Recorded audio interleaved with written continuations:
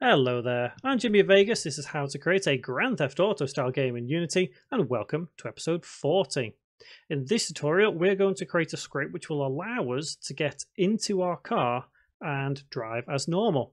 Don't forget, click subscribe button and click on the bell icon as well to stay up to date with every tutorial still to come in this series and everything else on game development on my channel. With that in mind, let's get to work. So before we go any further, I will kind of point out that it isn't entirely possible to easily create the animation to open a car door and get in the vehicle.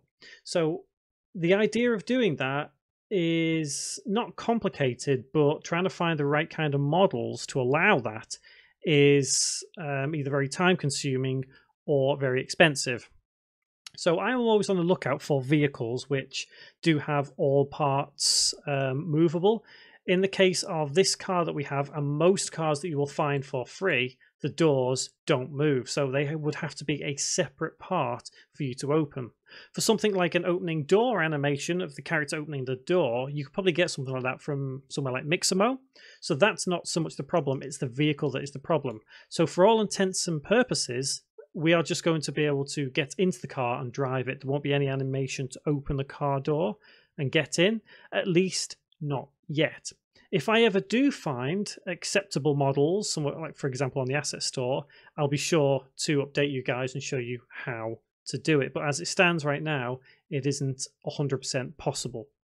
Obviously, unless you're prepared to pay the money to get those expensive models, then you can do it quite easily. So for now, all we're going to do is allow our player to come up to the car and get in and drive.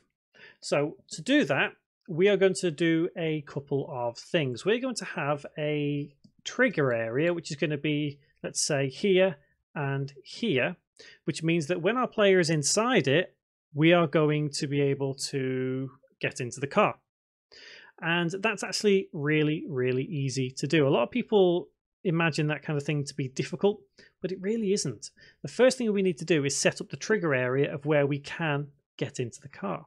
So on the car itself, right click, 3D object, cube, because cubes are always great, and scale it so as it surrounds the car, but not too much, because we don't want to be able to get into the car if we're stood at the front, for example, or at the back, kind of at least near the doors. So let's increase this. Let's say 6 there, maybe 2.5 there to bring it up so we can see roughly where it's going to be, and turn off mesh renderer and tick is trigger.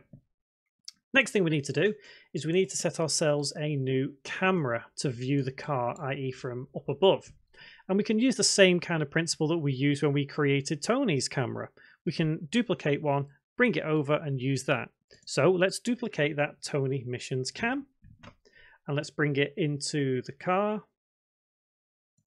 And while I'm at it, I'm actually going to rename this cube as vehicle entry trigger, and we'll name this as vehicle cam.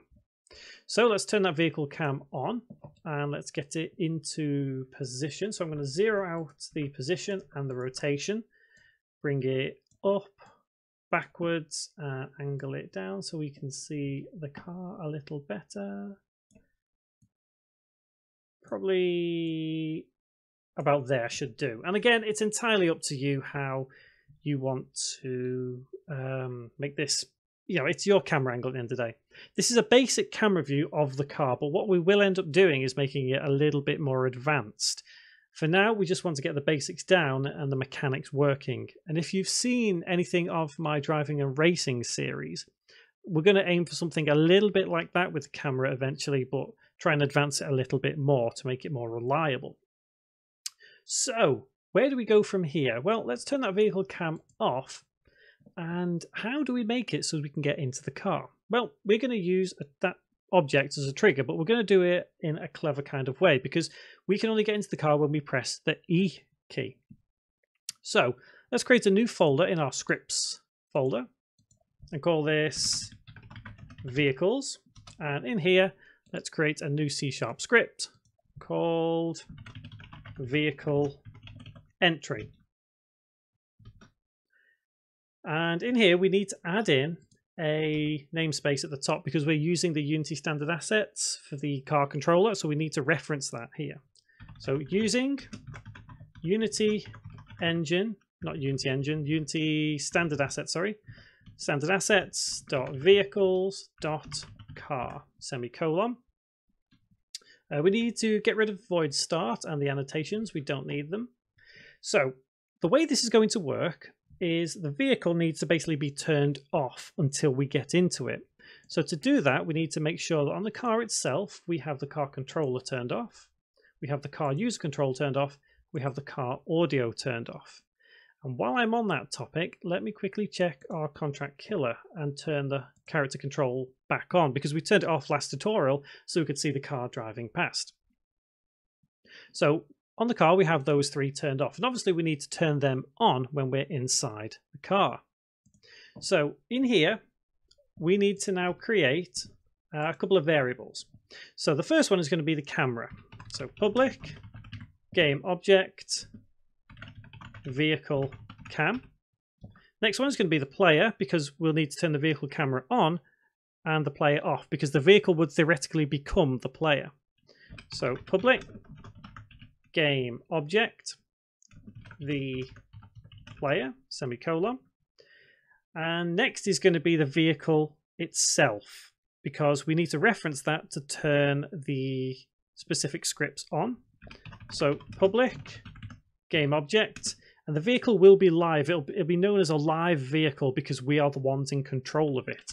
So live vehicle semicolon, and essentially we might be able to go with that. So I'm just thinking about how we're going to piece this together. We might, in fact, we'll have a bool to say that we can enter, and you'll see why we're going to add that bool as well, because it'll make sense when we create all of this. So public bool can enter. So by default that should be false, I think, because then it'll be a bit silly if it isn't. So we're going to have void on trigger enter.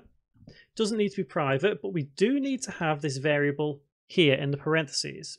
You can call it anything you want. I'm going to keep it as its standard other, but whatever you call it, just remember to name it as such in this next bit.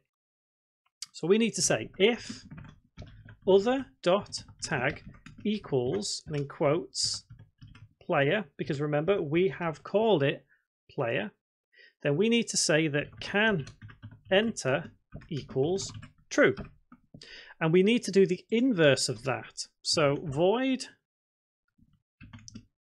on trigger exit, and again doesn't need to be private, and we don't need any if statements in here, but we do need to say that can enter is false. So basically what we're saying is if we're in this particular section and we are known as the player, then the can enter would become true. If we are not, then it is false. So what we can do now is we can monitor whether we're going to press anything to enter the vehicle. So in order to do so, we can say if, and in brackets, can enter equals true, then do the following. And we're going to nest another if statement to say if we are pressing a key. And that key we can have as anything we want, but for convenience, I'm just going to use the E key. So if input.get key down, and in brackets key code.e, and again that can be absolutely anything at all. It can be L, K, space, whatever. So if we press the E key, what do we want to do? First things first, we want to turn the vehicle camera on. So vehicle cam dot set active true semicolon. Then we need to turn the player off, because like I say, the vehicle theoretically becomes the player. So the player dot set active false semicolon. Now we need to turn the controls of the vehicle on. So live vehicle dot get component in spiky brackets car controller open close bracket dot enabled equals true. then the same needs to be done for the other two. So live vehicle dot get component, and in spiky brackets, I think it's called, yes, car user control. So car user control, open close bracket, dot enabled equals true, semicolon. And finally, live vehicle dot get component, and in spiky brackets, it's car audio. Yes, that's right. Car audio, open close bracket, dot enabled equals true. Now, at the same time, when we've pressed the E key, I think the very first thing we're going to need to do is turn off the collider for that vehicle entry trigger. So let's say this dot game object dot get component, spiky brackets, box collider, open close bracket, enabled equals false, semicolon, and save. So the way this is all working is it's basically saying that if we are in the trigger area and we are called the player, then we can enter the car. So up here, if we can enter the car and then we press the E key, then we get into the car, turning off the player and turning on the car.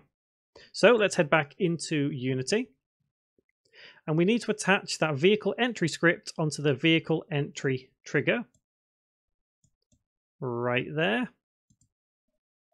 And then vehicle cam is that one. The player, which is, I've lost him. There he is. And can enter is the bool. So live vehicle becomes the car itself. And save. And now let's press play. And let's see if this works. Theoretically, it should do.